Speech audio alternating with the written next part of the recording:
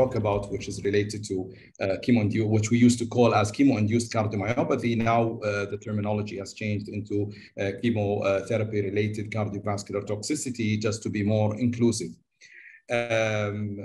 These are my disclosures. In Kuwait, we started an initiative between cardiologists and oncologists to present the concept of cardio-oncology. We had a great meeting among colleagues discussing establishing this new, it is a new emerging specialty in cardiology to deal with those patients. And in the 2022 European guideline, they had an excellent review and guideline on how to start and manage those patients in different aspects. New nomenclatures has been presented that doctors should be aware of and change their terminology. So there is what is called CTR-CVT, cancer-related, therapy-related cardiovascular toxicity. There is when we say CVD, of course, it's known as cardiovascular disease, because I'm going to keep saying that. CVRF, which is cardiovascular risk factors, CTR-CD, which is cancer-related therapy, cardiac dysfunction. When I say NP, we mean natriuretic peptide. By NBNP or NT-proBNP, NTN, we mean troponin. These are the things I'm going to use. So as for the epidemiology, anthracycline-induced cardiomyopathy include 1% of all the patients. 65% of anthracycline children are treated, treated for leukemia. Up to 15 years could chase them with developing heart disease way later in their life. Trastuzumab is reported to have from 7 to 33, and a significant portion of them have asymptomatic disease, so they really need to be screened. Incidence of severe failure is ranging, as you see in studies, from 3 to 40, so there's no real consensus. And heart failure associated with other cancers, with every drug, it looks differently. Now, what do they do? Why does the cancer therapy causes heart dysfunction? There are so many ways, through growth factor signaling, mitochondrial dysfunction, contractility problem affecting the electricity of the heart, causing thrombosis or causing fibrosis or apoptosis, different mechanism that could lead to cardiac dysfunction. There are so many agents that can cause this, and you can see a lot of agents that are known to be causing that, and you know, such as Herceptin is very famous, anthracycline is very famous. So these things, doctors, really cardiologists, are not as much aware as oncologists about these. So creating an awareness about the different kind of drugs and knowing the history. And when you say just only he took chemotherapy is not enough, you really need to ask the patient what chemo they're taking, because patients actually are divided into 3 important phases. And this is where the role of cardio-oncology is here, because it allows the patient, it says, as to allow the role is to allow patients with cancer to receive the best possible cancer treatment safely and minimize cardiac complications. So there are those patients who are during therapy, who are before therapy. We need to screen those patients. And there are during getting the therapy, and those who survive the therapy are all at risk and should be seen in those 3 phases. So the important task we have is identifying the at-risk group. We need to prevent those who need prevention. We need to do surveillance for those who need surveillance throughout their therapy.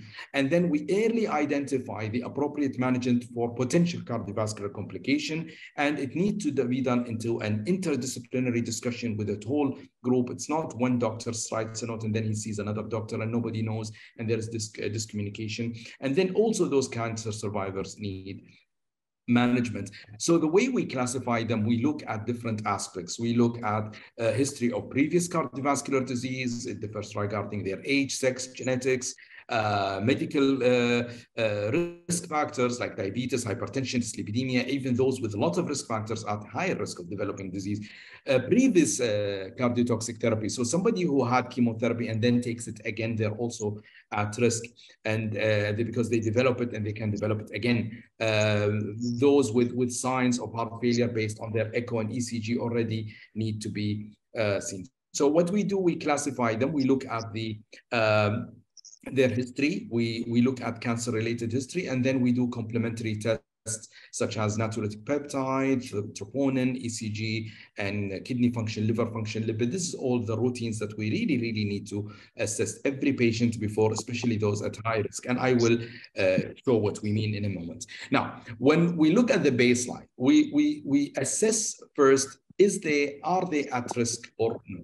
So based on what we think, we do, of course, everybody deserves an ECG. That's a class 1. And then we look at, we check their physical and metabolic assessment. And then we see, are they known to have pre-existing cardiovascular disease or no? Those with pre-existing cardiovascular disease are divided into those with showing signs of high troponin, there is some cardiac markers or problem on your echocardiography, then you have to refer them to a cardiologist immediately because they are known. You look at those with, maybe when you assess them, they are at risk. So then we need aggressive improvement in their cardiovascular risks, and you might consult a cardiologist in that. Then those if you do ECG and you see abnormality which has never been reported, then those patients need to be referred. So looking at risk factors is the basic. And we will discuss what ICUS is. We divide them into low, moderate, or high, and very high. The low risk, they don't need to see a cardiologist until a cardiac problem happens. Those with high risk should immediately go to see a cardiologist. So either no, unless something happened, a high risk should see a cardiologist. In the moderate, well, it is okay to be seen by an oncologist with very vigorous looking at cardiovascular, and it is accepted to be seen. It's not a must to be seen a cardiologist immediately, but this is if it is possible, they could take an opinion. But if it's a high risk, they need to see it. If it's low risk, they don't need to see it. So what do we do? Number one, just to go into the details, we need to risk stratify the patient. You see the patient, find the stratification, communicate with a cardiologist if there's any problem, assess the other risk factors, proceed to treatment in low risk. Don't keep waiting on cancer therapy until the cancer gets worsened. There is a priority to treat the cancer. So if they are low risk, you treat immediately. If they're moderate risk, you might ask the opinion of a cardiologist. If it is severe, then you have to see a cardiologist. And all the risk and benefits should be discussed. I mean, if something really happened, do I really need to cut down on his chemotherapy? This should be done with the cardiologist. Maybe the cardiologist said, no, keep on the chemotherapy, we'll maximize medication. He's not at very high risk and we'll go for. So not because he developed cardiovascular risk, we subject them to cancer risk. And then we also need to refer the pre-existing cardiovascular. So we need imaging. Imaging is very important. Now, there are a very nice recommendation you'll find in the guideline the cardiologist should follow, what to look when it comes to the left heart and the right heart, looking at transthoracic echo and cardiac MRI. There are parameters. There is a checklist of things that it's not only doing, unfortunately, you do an echo and say, well, EF is that, and you say that's it. Or you say, I want to do a nuclear study, a gate pool, and get just the EF. EF is fine, then the patient is fine. That is wrong. We really need to look at the in-depth echo and look at the parameters that we need to look. We need to study the left side, the right side, either by echo or cardiac MRI with main objective findings.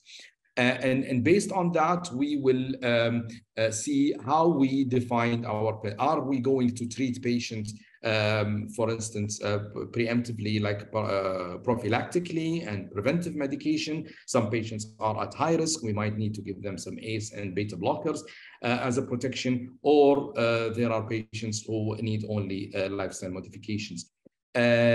Patients who develop cardiac dysfunction, again, are divided into two. Now, those with severe disease or those who develop mitral disease, if they recover, so are we going to, now, if they develop disease and we treated them and they recovered from their disease, so if they are fully recovered, we might assess and look at their future. Those who recover their heart, they had a mild disease and recovered, we give them a while, we counsel the patient. If they are low risk, we might think of weaning heart failure therapy and look what happens. But if they are severe or they are high risk, we will continue on therapy. But those who come with severe dysfunction, again, in the future, need to keep on doing therapy, and education is very important.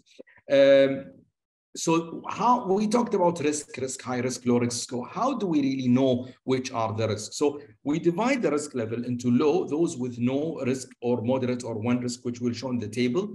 Moderate, which will show on the table again, M1 or M2, 2 points, and we count. If they are more than 5 points, we call them high risk or very high risk.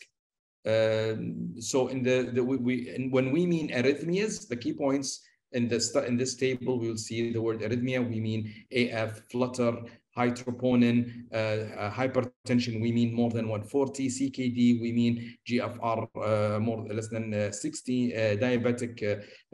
We mean A1C more than 7, and dyslipidemia. We mean non-HDL of more than 8.3. So this is a table which shows the disease on the left side of the panel and the chemotherapy used. So you have to know exactly. So just knowing that he took chemo is not enough. You need to know what chemotherapy he is on. So if somebody was on Herceptin with history of heart failure, that's a very high. Or if he's on VEGF growth factor inhibitor, and he is with, for instance, a history of CABG, that's very high. Or so you really need to know based on this table. It's in the guidelines. Doctors should be downloading that table and following in their cardio-oncology meeting. So there are the and I will summarize it here. So the type of cardiotoxicity, either cardiac dysfunction or myocarditis or vascular diseases or arrhythmia or hypertension. So it is not always, that's why we don't call it cardiomyopathy. It's misleading because they could come as hyper. So somebody who's after chemotherapy become hypertensive, don't just look at it as an isolated hypertension. This could be related to the chemo. Somebody developed atrial fibrillation or SVT or long QT. This could be to the chemo. He developed coronary artery disease, or he developed myocarditis or cardiac dysfunction, because we don't only concentrate on that. You have to know it's a big topic. So patient and the oncologist should know developing cardiovascular complication during chemotherapy is something that warrants a look on a relationship. In cardiac dysfunction, as I said, they are developed into symptomatic and asymptomatic. So a patient could have no symptoms. Those are the people we see on surveillance, and we divide them to severe, moderate, and mild. But there are patients who come with heart failure. Again, they are either mild, moderate, severe, or very severe. And those mild with mild symptoms, moderate with maybe OPD, intensification of therapy, severe, they get hospitalized for heart failure, and very severe, those who need inotropic support and ICU admission. So they could have absolutely no symptoms and develop cardiac dysfunction. Because in the heart, we divide patients into stage A, B, C, D in heart failure. So there is a group of patients which have high risk of developing heart failure, but they still did not dysfunction. Those are the cancer patients. Stage B are those who develop cardiac dysfunction with still no symptoms available. Because you have to know that in the development of symptoms, the weight change and the symptoms and hospitalizations comes really, really late in the process of the disease, and the high filling and autonomic adaptation and all these problems. This is the pre-symptom signs of congestion, and we should know that patients, when they start to develop symptoms, they are already coming in an advanced stage.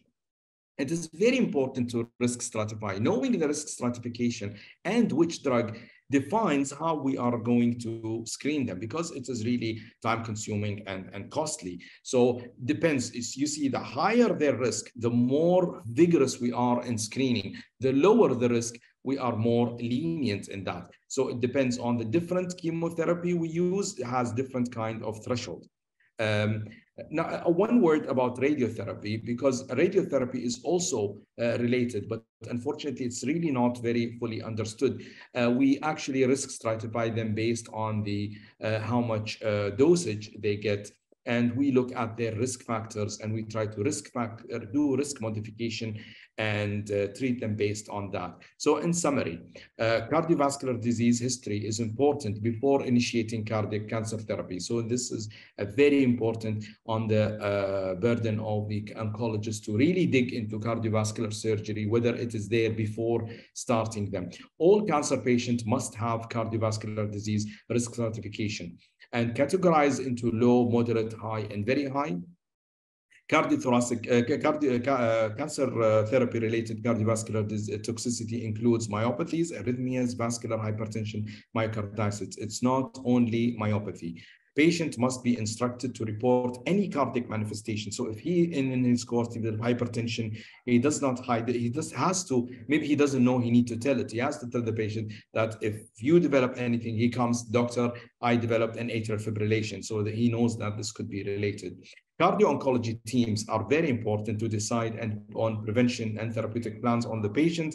And the management are including the pre-therapy group, the during therapy group, and the cancer survival. Regular screening is the essential and depends on the risk level of the patient and agent used. Thank you very much.